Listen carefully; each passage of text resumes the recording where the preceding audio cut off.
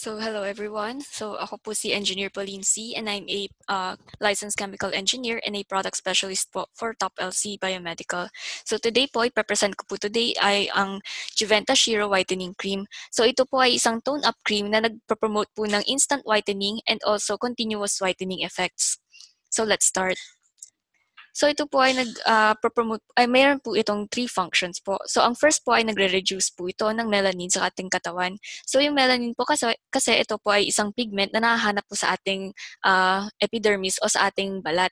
So ito po ay nagpo-promote po ng pag-iitim. So ang melanin naman po ay hindi po ito masama. In fact, nakapag-prevent po ito ng UV damage. However, pag dumami po ang melanin sa ating katawan, ito naman po ay nakakapagpaitim ng ating balat. So ito po ang ginagawa po ng Shiro cream, nire-reduce niya po ang amount ng melanin sa ating balat. So yung next naman po ay ito ay nagme-metabolize ng remaining melanin sa ating skin. So ito po ay tinatanggal niya po ang deep-rooted dullness or yung pagbawas po ng radiance ng ating balat.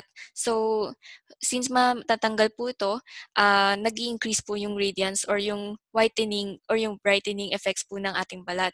So yung next naman po ay it blocks melanin production in our skin. So ito po, since binablock niya po yung melanocyte production or yung melanin production, mas pumuputi po ang ating balat.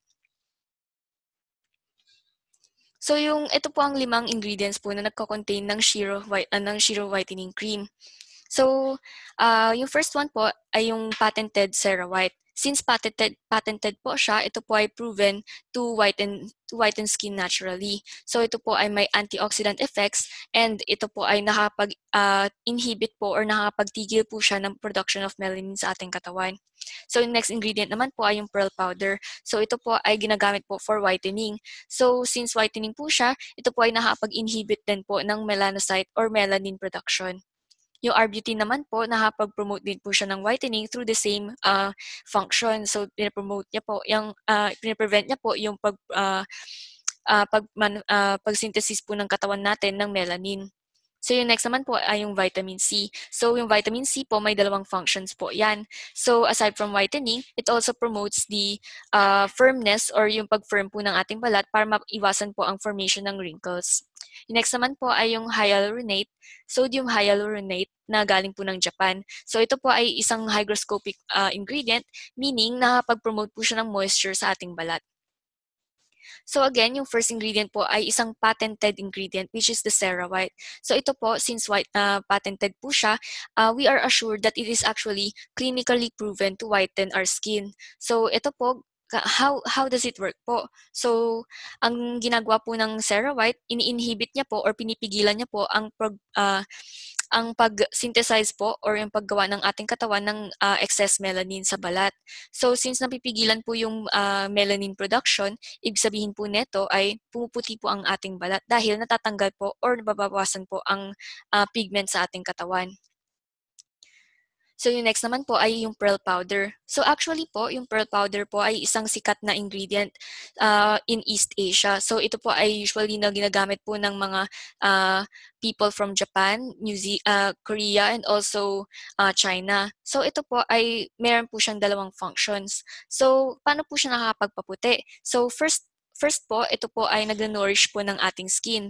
So, yun nangyayari, natatanggal po yung roughness ng ating skin. So, gumaganda po yung skin texture natin or kumikinis po yung skin texture. Aside from that po, yung second function niya po is for whitening. So, actually, ang pearl powder po ay ginagamit usually po, kinoconsume po siya or ini-intake orally or pwede rin po siya gamitin topically or ipapahid po sa balat.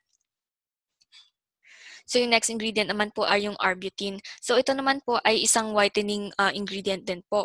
So similar to CeraWhite po, ito po ay nag-i-inhibit po ng melanin production sa ating katawan. So since na-i-inhibit po ang melanin production, nababawasan po yung pigmentation or yung pangingitim ng ating kutis. Next ingredient naman po ay yung vitamin C. So yung vitamin C po na to ay isang derivative po ng vitamin C na mas madaling ma-absorb ng ating katawan.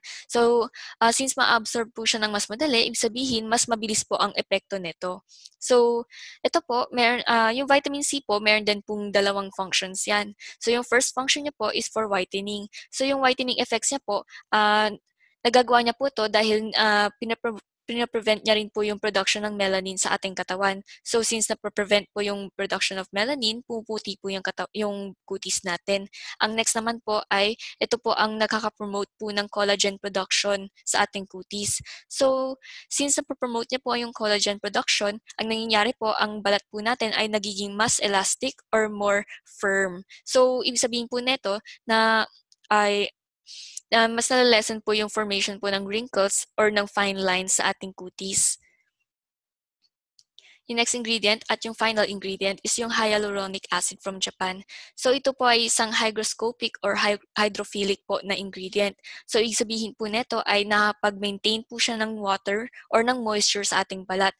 Ibig sabihin po nun ay hindi po madaling mag-dry ang ating balat pag ginamit po natin ang Shiro cream. So dahil po dito, mas na-prevent po ang formation din po ng wrinkles at ng fine lines sa ating balat. So again, this is a tone-up cream. So it gives an instant whitening effect po. So pag ginamit po natin siya, may instant whitening effects na rin po siya at continuous whitening effects po dahil po dun sa ingredients niya po. So paano po siya ginagamit? So after po ng skincare, after po ng toner, ng essence, ng serum, at ang iba pa, pwede na po natin to gamitin. So ang paggamit po neto ay bubuksan lang po natin yung jar. Gagamitin lang po natin yung cream sa ating kutis at ipapat lang po natin ng very light po sa ating kutis para po hindi po ma-damage ang ating balat. So yun po. So again, this is the actual product testing po ng ating Juventa Shiro cream. So ayun po. Ang paggamit po nito, ang nangyayari po nito ay ginamit po yung oil blotting sheet sa kanyang kutis right after using the cream. So makikita po natin na there is no residual oil right after using the cream. So ito naman po, yung next naman po ay yung water retention test. So after using the cream, makikita po natin na wala po siyang, mas tumaas po ang moisture content ng kanyang balat. So the next one is an actual face testing po. So again, this is a tone-up cream po. So after po niya gamitin, mas naging whiter at brighter po ang kanyang kutis.